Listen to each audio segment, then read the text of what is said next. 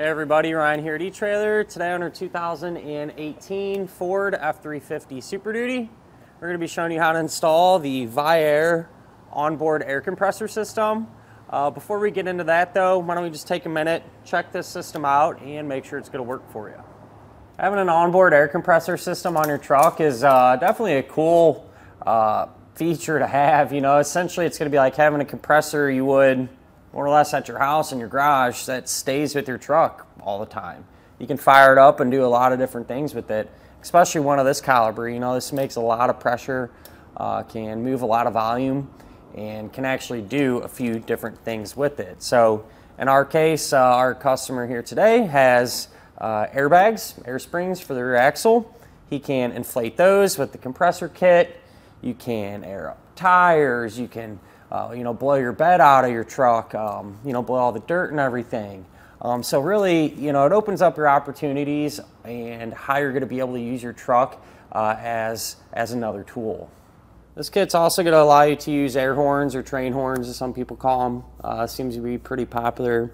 And here in a minute, we'll kind of put everything through its paces and see how it works. Maybe air up a tire, air up our bags, and figure a couple of things out there. But I just wanted to show you what's kind of going on. So I'm not gonna lie, the kit is pretty stout. 2.5 gallon tank, and the setup has a 200 psi maximum working air pressure, which is really good. The compressor's no joke. This thing will move quite a bit of air. I believe it's 1.86 CFM, but more importantly, it has a 100% duty cycle at 100 psi. So more or less what that means, at 100 psi, this thing will run for an hour straight before it needs to cool off. So, you know, that gives you a lot of run time on this thing at a pretty high pressure to be able to do what you're trying to do with it, you know, whatever the case may be. So pretty cool to see there. Tank seems like it's well made, bunch of different bungs located on it, so you can put all your different types of fittings and whatnot there. And they give you a hose and actually a pretty nice gauge too to inflate your tires or inflate, you know, whatever it is you're trying to do. So with that said, why don't we go ahead and check it out and kind of put the system to the test.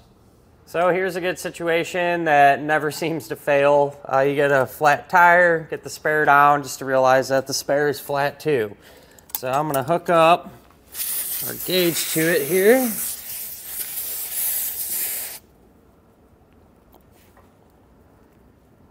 Lock that down on there. And looks like we only got about 20 psi in the tire. The spare on this truck's supposed to be 80. I got our compressor tank filled all the way to 200 psi, so we'll see how long this takes to pump this up here. And if the compressor, there goes the compressor, kicks on. So I'm assuming it'll take a little bit.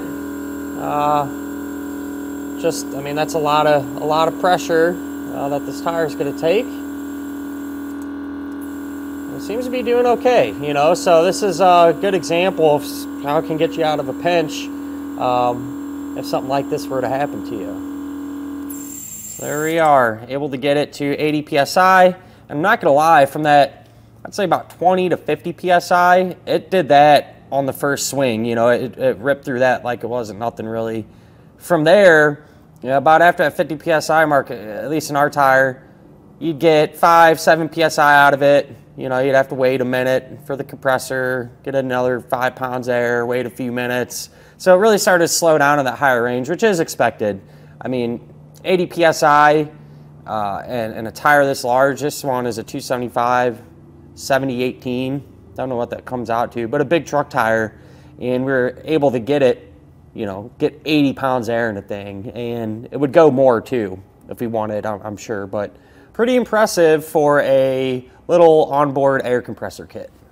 Underneath the truck, this is what your kit is going to look like if you install it like we did ours. This is possible to actually get everything underneath here and still get your spare tire back up. It does fit back up. Obviously, we left it out of the way so we can see everything.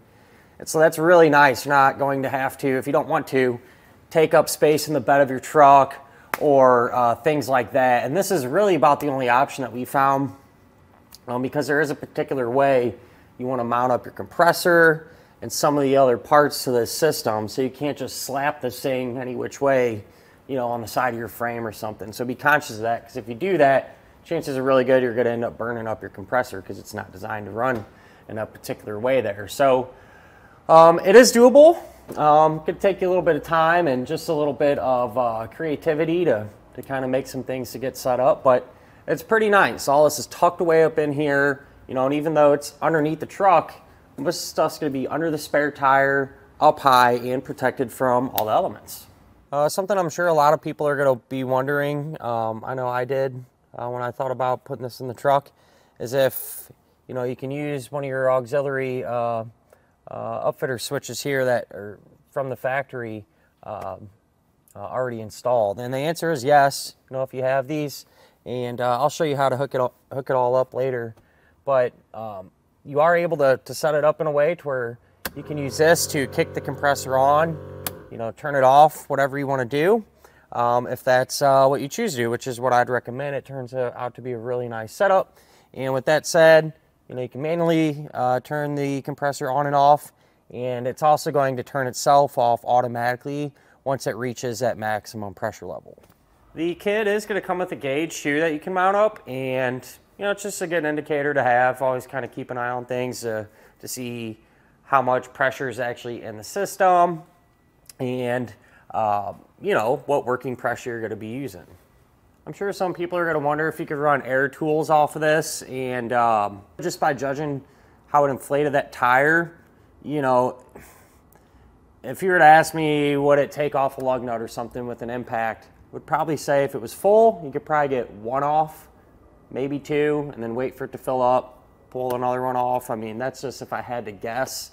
I wouldn't rely on this thing to be at a job site, you know, cranking tools all day or something like that. But might be able to get you out of a pinch in terms of using a heavier duty air tool like that. So, you know, as a blowgun or something, absolutely, you know, no issues at all with that one. But other than that, at the end of the day, nice little system to have on your truck, you know, regardless on what you're trying to accomplish. And in terms of the installation, it was a lot of work. You know, it's not really confusing by any means. It's just trying to get all that stuff to fit and work properly underneath the truck. Definitely have to make some brackets and do quite a few things there to get that all to work. So hopefully what I did can help you out and get you going in the right direction and speed it up a little bit. But if you'd like to see how that's done, feel free to hang around. We'll go ahead and do that now. To begin our installation, we're going to be underneath the back of our truck, and first thing you want to do is just temporarily remove your spare tire. That way we have a lot more room to work. And then what you're going to want to do is find a spot to mount up your tank, which I've done already, and where we're going to be putting it is right here in this location. The tank, what I ended up doing is using our hat channel. We're going to use that as a mounting point. Our brackets, they're going to have some holes in them. And so this will sit up there like this eventually. And what I've done is just held this up, lined up where I want it to go, drilled 2 1/2-inch holes. And then I used a carriage bolt and a spacer block behind there and some fish wires. Got the bolts up through here. That way we can run these through and then put a nut on our bracket to actually bolt this up. But before we do that, you want to kind of eyeball everything, make sure we have clearance, and find the best spot for our fittings, and get those in place first.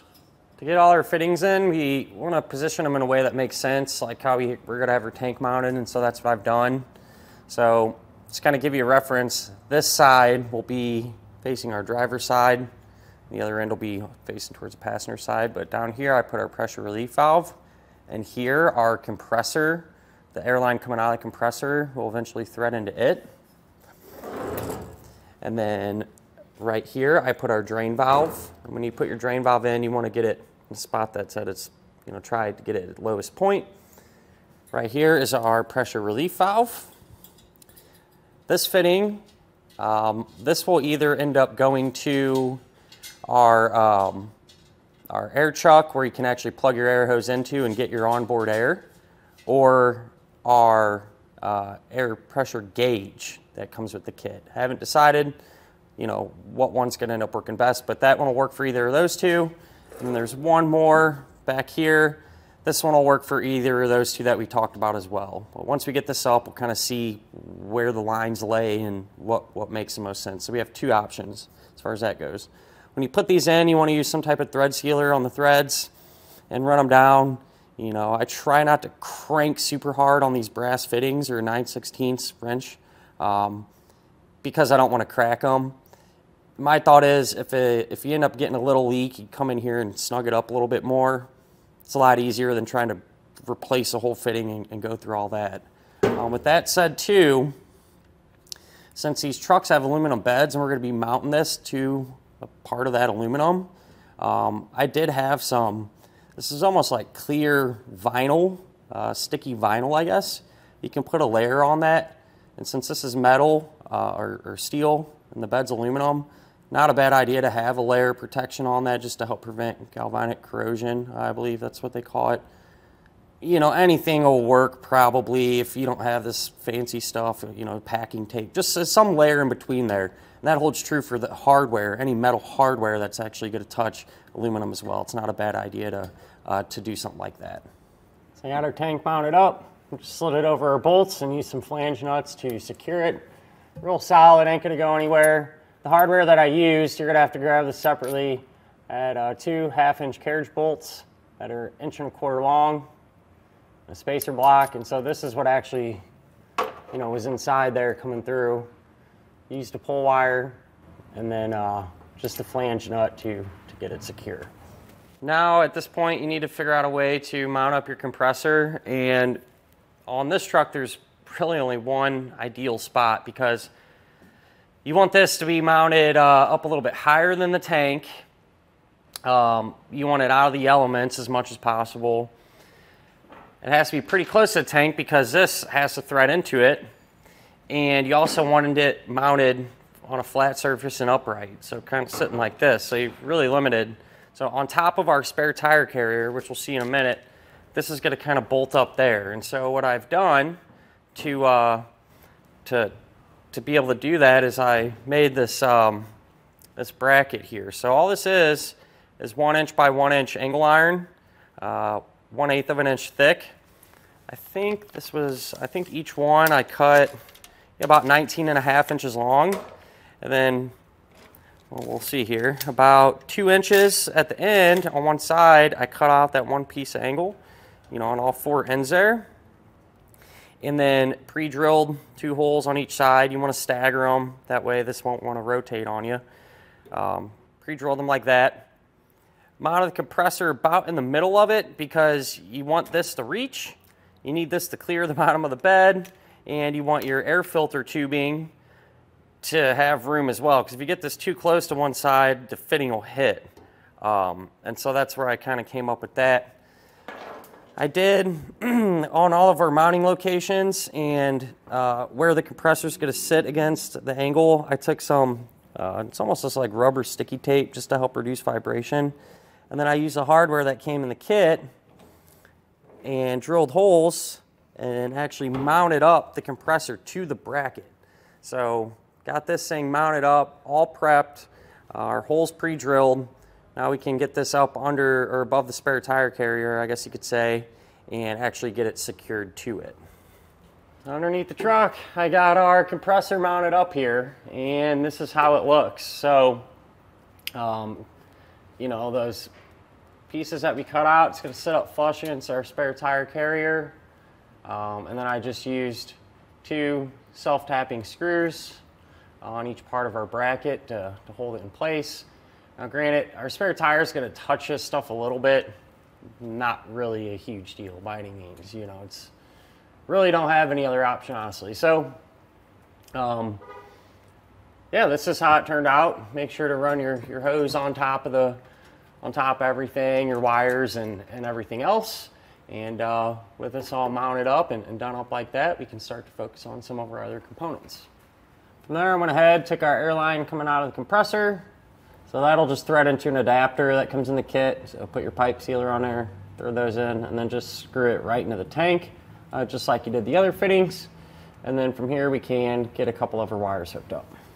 The wires that we're going to hook up, since we're right here, we're going to have a black wire labeled connect to grounding point or control switch coming out of our relay. And then the black wire from the compressor. Just use a self-tapping screw and run them through. They already have ring terminals and everything on it, so it's pretty convenient. Red wire coming out of the compressor, that just plugs into the white wire. And that is the white wire from our relay or solenoid, or I'm sorry, regulator there. And that one's labeled connect to load or compressor power wire. So it's just plug right in. So now I went ahead and mounted up our air filter, which we're on the driver's side, kind of behind our back tire. And up here along our bedside, there's a support. I drilled, I believe it was a 3/8 hole in it. And that filter just snaps into place. Then you could take your line, push it over, and you can cut it the length and just push it right over the barbed fitting. You usually, you want to mount this in a spot where it's going to stay dry and out of the elements, and you want it to be higher than the air compressor as well. That way, moisture, things like that won't accumulate and everything else. But when you're doing this, you don't want it to be kinked or pinched at all. And so one of the things I found, if you have a heat gun or a hair dryer, you can put a little heat on this and it'll make it a little more malleable. That way you can bend it and kind of form it how you want it to route.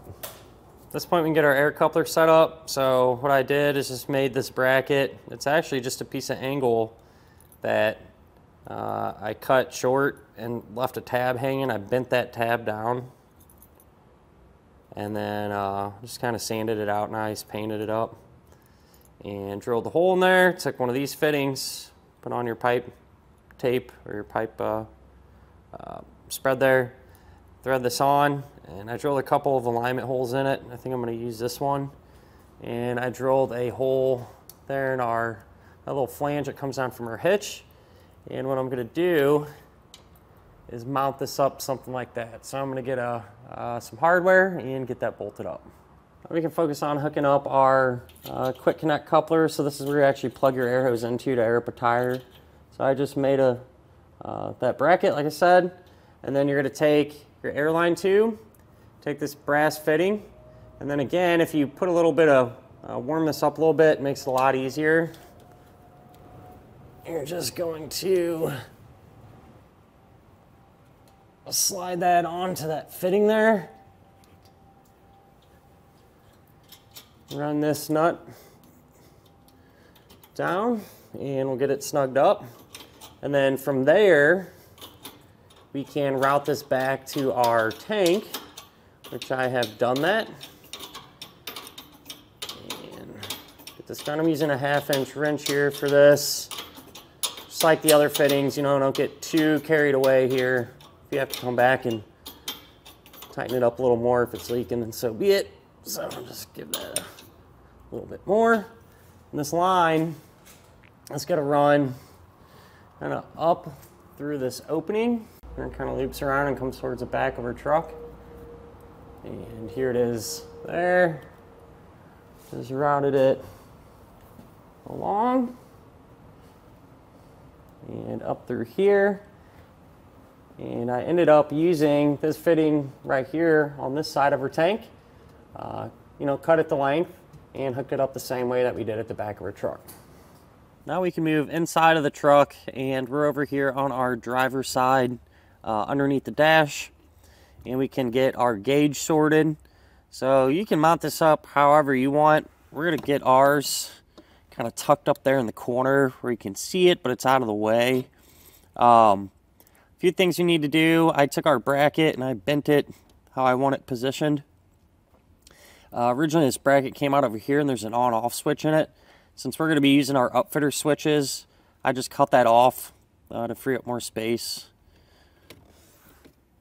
But on the back of it, you're going to have a few things to hook up. You're going to have a black wire, and these two wires are for your light if you want it to illuminate. The black wire is a ground, so I just extended it and grounded it right there. Up in that little area, there's a piece of steel. Be careful when you drill into it, though, because there is a component on the back side, but there's a couple little spots that are open. So just keep that in mind. The red wire, I took another length of red wire, which you will have to get separately. This may be 4 or 5 foot of it, butt connect to that. That'll eventually run into the engine compartment. This fitting here, this is just like the ones on the air tank that we hooked up. Take some of your nylon air tube, slide it over, tighten it down, and this airline tube will run into the engine compartment as well. And so I already have this mocked up. I just wanted to, you know, lower it down so we could see what's going on. I'll screw this up into place and then we can route our wires. So how I got our nylon air tube and a red wire into the engine compartment, I decided to just drill a small hole in the firewall and use a snap bushing to run those components through. There is a factory grommet you can use. It's just kind of dicey. It's real close to the main wire harness, and getting in there and trying to cut it open and everything, it just is accident waiting to happen, at least in my opinion. So I opted to do this. If you do this, make sure to use some type of grommet. We carry these snap bushings to push through there. That way your airline hose and your wire don't rub against any bare metal. Now here in the engine bay, in the corner, so on the driver's side, our red wire comes up, and this is going to get connected to the solid brown wire from our factory upfitter switch wiring. So in this corner there will be a little bundle of wires. You can undo them. Those are for our upfitter switches. They're on the roof of our truck and the inside. And that solid brown wire, that's going to be key on engine on power. And so as soon as you key the truck on, that's going to illuminate the bulb on our gauge. So I just use a butt connector to hook up to that. There's going to be 2 wires that we're going to have to run down with our airline tube towards the back of the truck. One of them will be the included power wire. So they give you a big bundle of this power wire. Crimp on a ring terminal and install it on the positive battery post. When you do this, so make sure the fuse is not installed in it. You want to put that in at the very end. That way we're not going to have a hot wire when we're running it back and everything. So that'll drop down. And then you're also going to need a length of additional wire. So I just have some black wire here. Pretty long, you know, it depends on the length of your truck. We've got a long bed Super Crew cab. So pretty good distance. Let's say at least 20 feet of wire. And I hooked this up to the upfitter switch wire for auxiliary 6. It's relay 6. It's this gray wire with an orange stripe that has a 40 amp rating for it. Compressor will probably pull 25, I think, mid-20s at its highest peak. So I just connected our new wire to that. So that wire, our red power wire, and our nylon air tube will drop down to the underside of our truck. Underneath the truck, here's where our airline tube and our wires come down. And I just taped them all together to make it easier to route. And when you're doing this, avoid any hot and moving parts to the best of your ability. Luckily for us, there's some factory wiring loom on the frame that I just followed. So, you know, every couple foot or so, I, secured this with a zip tie. And pretty much runs, for the most part, all the way to the back of our truck. So it just continues along through here, and then it'll we'll lose sight of it for a second, but you'll have to kind of just feed all that through there. It'll kind of go, above our gas tank, and we can get underneath our truck now and grab it and get it hooked up. So right up over this area here is where our 2 wires and our nylon air tube come out. We'll deal with the tube first. So this runs over through here and gets hooked up to our tank using that last fitting. So the one that came with it will work fine, but it points straight. And I wanted to keep our tubing away from the exhaust as much as possible. So I opted to pick up a different one. This one is just has a 90 in it. So it comes out. So you can always grab those. And then I also put a thermal heat sleeve over our airline tube as well, just to try to keep it protected. Pretty far away, so we should be in pretty good shape there. Our 2 wires, the red one that came in our kit, the thick one that's hooked up to the battery, you're gonna hook that up to the thick red wire coming out of the regulator that's labeled connect to fused positive power source. There's a spade terminal, clicks in. The new wire that we ran, which is this black one that's coming off of our upfitter switch, that gets connected to the little bit thinner red wire coming out of the regulator that's labeled connect to trigger/switch positive. And I just used a regular heat shrink butt connector to pair them two together. And with that said, that should wrap up our wiring portion of the whole kit here. With everything hooked up, we can test our system out to make sure that it's working properly and also check for any leaks. So keyed on our ignition, I'll turn on my auxiliary switch that we hooked up our compressor to. I hear the compressor firing up, so we'll let it do its thing and build full pressure inside of the tank. Let our compressor run until it's cycled off. And with the system pressurized, you now want to check it for leaks. So you can listen for them, and sometimes you can't always hear them if they're small. So you can take some soapy water, spray down all your fittings and all your connection points, let it sit for a minute. And what you're looking for is bubbles to rapidly and continuously form. If you see that, you know you have a leak. And if that's the case, you know, you can adjust your fitting accordingly. Tighten it down. If it's a nylon air tube fitting, you know, let the pressure out of the system, recut that line, redo that until you verify that you don't have any leaks. Once that is complete, you know, you can clean up all your wiring, zip tie it up nice how you want, and then you can reinstall the spare tire. And that'll finish up our look at and our installation of our Viair onboard air compressor system on our 2018 Ford F-350 Super Duty.